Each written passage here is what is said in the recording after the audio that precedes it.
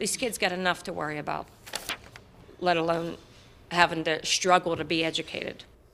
Some parents at a local school district concerned about how their kids are learning when they're quarantining at home because of COVID. They talked to KDKA's Amy Wattis, who has more on what they'd like to see done and what the district is saying about it.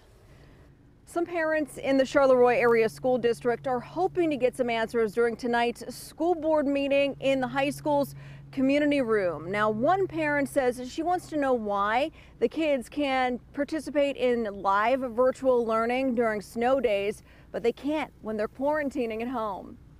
She told me, she's like, I can't miss, I can't miss one day because I fall behind. Yvonne Henderson says she doesn't want her daughter to fall behind. She says her 8th grader had to recently quarantine after being exposed to COVID-19 and didn't realize Charleroi area school district doesn't offer live virtual instruction as an option for these specific students. When I was told that we stopped that, we don't do that for the 21-22 school year like we did prior, I wanted an answer as to why. Henderson stressed students are given this option during snow days, so she wants to know why not during quarantine. If they're in there teaching anyways, and they're having their Monday through Friday regular scheduled day, and a child gets quarantined, why can't you turn the computer on? This mom agrees. You should give them an option to join in on a live instruction and not just send home paper packets of busy work.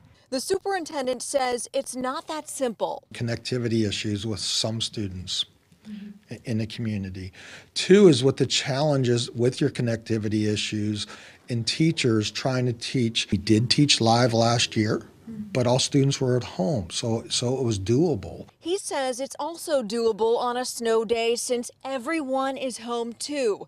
But Henderson says students in quarantine are missing out.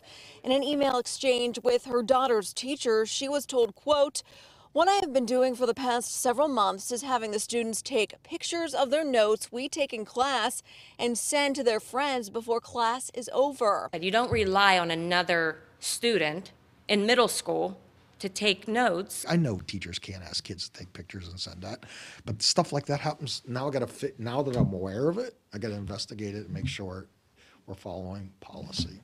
The superintendent says students in quarantine can get their schoolwork via Google Classrooms, but he hopes things will change for the better in the future. He says the district conducted a survey with the local intermediate unit and found out that Ringgold is the only one who does live instruction for kids who are in quarantine, while the other districts offer a mix of options.